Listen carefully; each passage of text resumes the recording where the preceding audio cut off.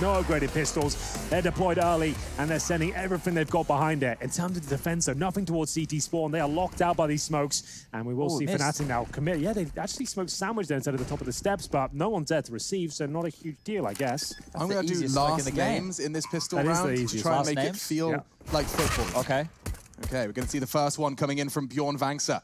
Finds the head of JW. Yeah, got the hard one out of the way. That's nice.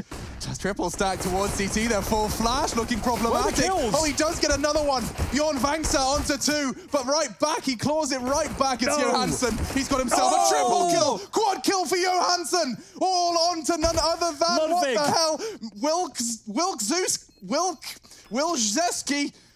He's going to go for it. KRIMZ can shut him down, and he does. An ace from none other than Johansson. Johansson delivering on all fronts. It's the ace as he lights them up there. It was absolute chaos towards CT spawn. The flashbangs were being delivered in bucket loads, Chad, but still he fends them off, and Johansson is reigning supreme. Goal! Johansson finds the first head and then progresses into 2 more. Lines them up. He's got a leg like a traction engine. Unbelievable scenes. That's for all the traditional sporting fans out there who now have nothing to watch.